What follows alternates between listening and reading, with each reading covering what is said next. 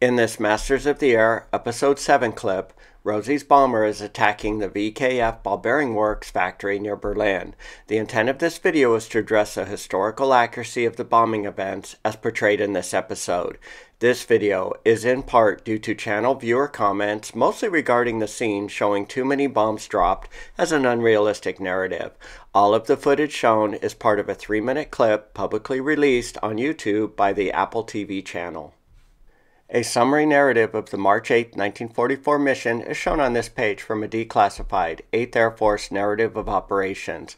Key points of the document are: 3 bombardment divisions were sent, representing some 10 combat wings dispatched to attack the VKF ball bearing works.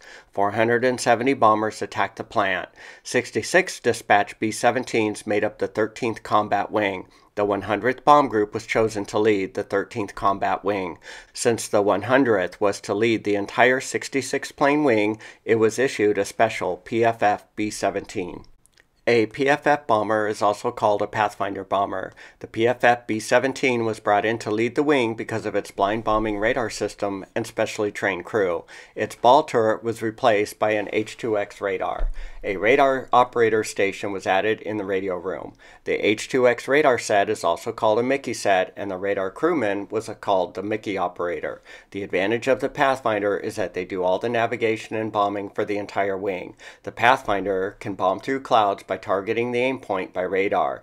If they arrive at the target and visual conditions exist, they will still be responsible for sighting the target for the entire wing visually by using the Norton bomb sight alone. Bombing by visual targeting is always more accurate than by radar. The Pathfinder's bombardier will be the only bomber sighting on the target. The Pathfinder's first bomb out of the bomb bay will be a smoke bomb. The other planes watch the lead plane during the bomb run. When the lead plane drops his bombs, the other planes will drop their bombs. None of the other 65 bombardiers in the wing will be using their Norton bomb sights. The other 65 planes' bombardiers will be downgraded to a toggleier, just releasing their bombs when the lead plane releases his bombs. The 13th Combat Wing looks something like this. The 100th Bomb Group is represented by 15 bombers in formation. Colonel Bennett's wing lead Pathfinder is here. Rosie's plane is here in the High Squadron. The position of the bombers within the group is based on the Tactical Mission Report. The PFF lead is highlighted here. Rosie's plane is here on the right in the High Squadron. The 100th Group does not contain a low squadron. The 95th Bomb Group is in the wing's high position, and the 390th Bomb Group is in the wing's low position. 3 wings make up the 3rd Bombardment Group. The 45th is leading the Bombardment Group, the 13th, and the trailing 4th. It was the 45th that was getting hammered in the episode and missed a turn. I can't get a shot at them! They're taking out the 45th!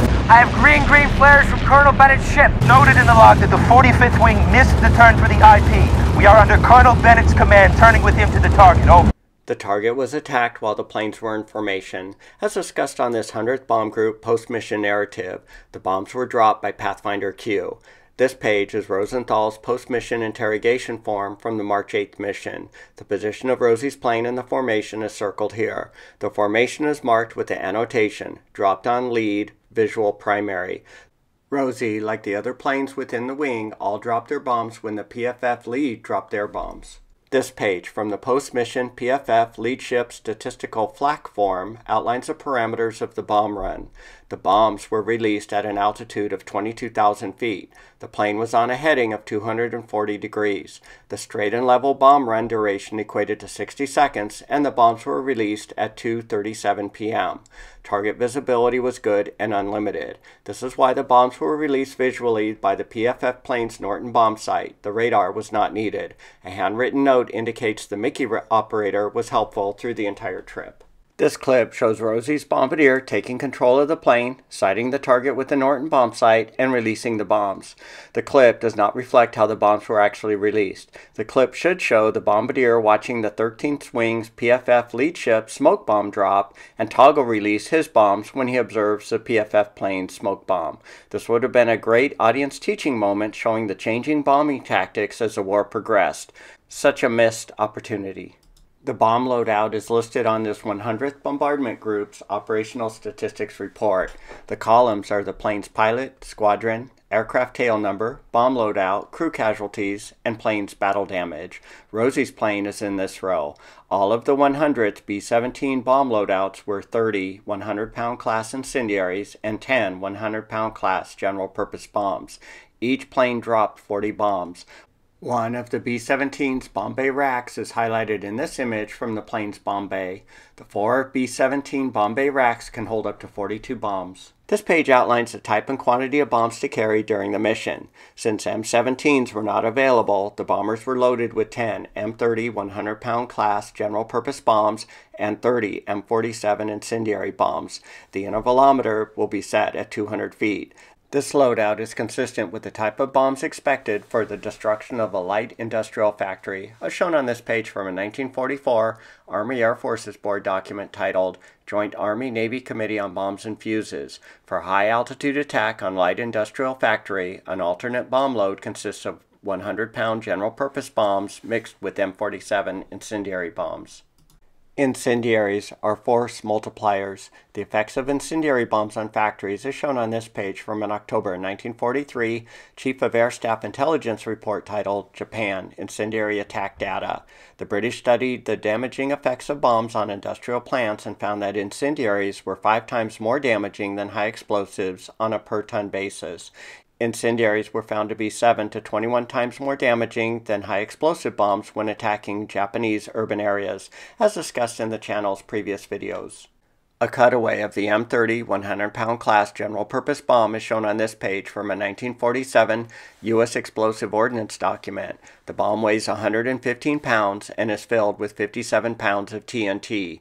M47 incendiaries were used by B-29 Pathfinders in the firebombing campaign on Japanese urban areas. They have great appliance fire starting capabilities and are used for target marking. Characteristics of the M47 incendiary bomb are shown on this page from a 1945 National Research Council document titled Weapons Data, Fire Impact Explosion. Each bomb weighs 72 pounds and are filled with 40 pounds of napalm. Each bomb liberates 69,000 BTUs of heat. This image shows M47s ready to be loaded on a B-17.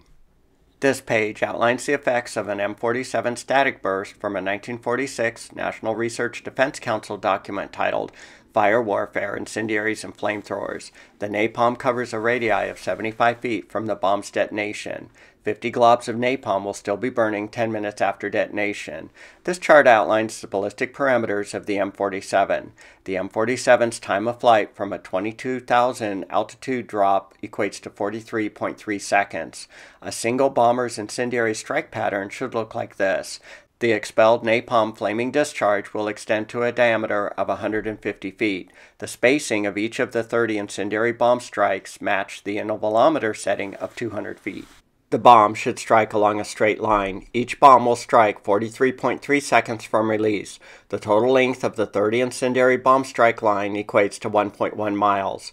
Since 44 bombers dropped on the Pathfinder, and if they all carried the same bomb loadout, we should see a string of 44 M47s clustered around the target, or 1,320 M47 strikes. That's 8,250 gallons of napalm. Although the series has embellished some scenes like the fighter escort quantities, they are underrepresenting the number of bombs released. I counted 27 bomb releases per B-17. They should be dropping 40 bombs. Also, to get the proper 200-foot bomb strike distance, the bombs need to be released every 0.53 seconds. In this clip, they are released every 0.09 seconds. They are being released 5.9 times too fast. The bomb strike spacing will be 34 feet instead of 200 feet. The release speed in this clip has been slowed down to match the intervalometer setting of 200 feet. In summary, bomb targeting was done by the Wing Pathfinder. All other bombers in the wing would just toggle release their plane's 40 bombs. No fiddling with the Norton bomb sight. The number of bombs released is underrepresented. 27 bombs were released and it should have been 40. The bombs were released too fast. They should have slowed down by a factor of 5.9. Again, Apple had 16 technical consultants and historians on staff to get the details correct. Not sure why any of these issues were not addressed. Any one of them could have raised their hand and said, let's show 40 bombs released to match the actual loadout and slow down the releases to match the intervalometer settings. If you've enjoyed these Masters of the Air fact-checking videos, please consider engaging by liking and/or commenting.